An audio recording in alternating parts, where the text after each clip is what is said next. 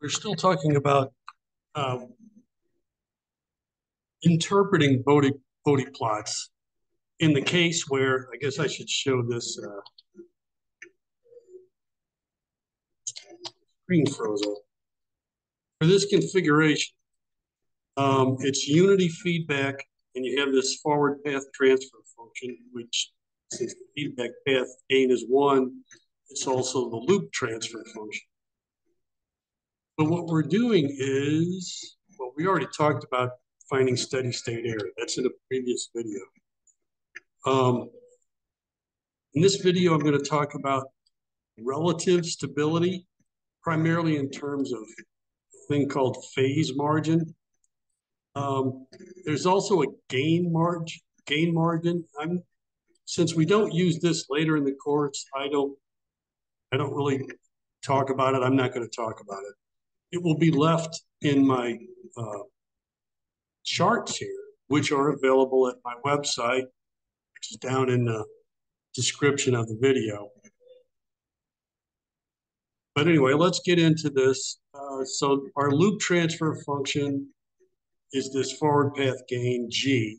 So the closed loop transfer function is this. Neutral stability, or right where it's about to be unstable, is when this denominator equals 0 or when G equals -1. So its magnitude would be 1 and its angle would be minus 180 degrees. That's where we start to get the what the phase margin means. The phase margin is this gap. It's actually, I'll just show it to you on the next chart. Here's how you would read the chart. We're doing the phase margin. You remember the blue lines, somebody gives you the graph, somebody gives you the Bode plot. And that's the blue lines here. Where does the gain cross over 0 gain, 0 dB? That's called the cutoff frequency, omega sub c. Here, omega sub c, it's called the cutoff or crossover frequency. So you look at that crossover frequency where the gain crosses 0 dB and go down. And now you're looking for the gap or difference between where the phase plot crosses that frequency, that cutoff frequency, and minus 180 degrees. If it's above the minus 180 line, that is positive phase margin. And if it's above the line, the closed loop system is stable. Remember, we're finding performance characteristics or performance measures of the closed loop system from the loop transfer function or the forward path transfer function.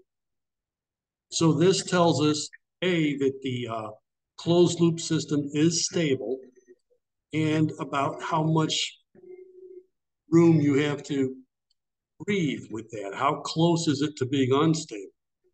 It looks here, let's see, 90, these are 45-degree increments. So this is, I'll call it maybe 15 or 20 degrees of phase margin. And it's positive phase margin, so it is stable. Closed loop system is stable. And while we're here, we're talking about the effects of increasing or decreasing the K naught. You know, if you multiply that forward path gain by some factor, divide by some factor. Let's say you're going to do it by a factor of 3. You go back to the original thing. A factor of 3 is about 10 dB in gain. So if I decrease it by 10 dB, that would have the impact of lowering this blue line by 10 dB.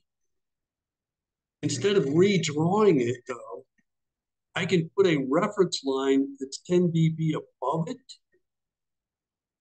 And that would be like my new 0 dB line. We'll call that the reference line. So draw this reference line about 10 dB above the old 0 dB. And we'll say there's about 10. So we want to find out what happens to the phase margin if we decrease this k sub 0 or multiply the g of s by a third or divide by 3. Decrease it by a factor of 3, which means multiply by a third or divide by 3. We move the reference line up for a decrease. And that, look at that, what that tells us. This would be the new crossover frequency if we did that. And there, well, look at that. It's a much bigger phase margin. It's more like something over 45 degrees, more like 50 or 55 degrees. So we went from a phase margin of 15 to 20 degrees up to 50 or 55 degrees.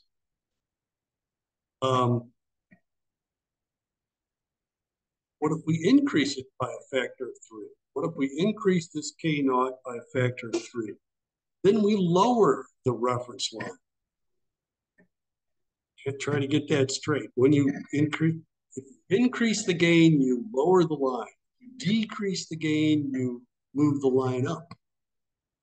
So now, the crossover frequency is over here.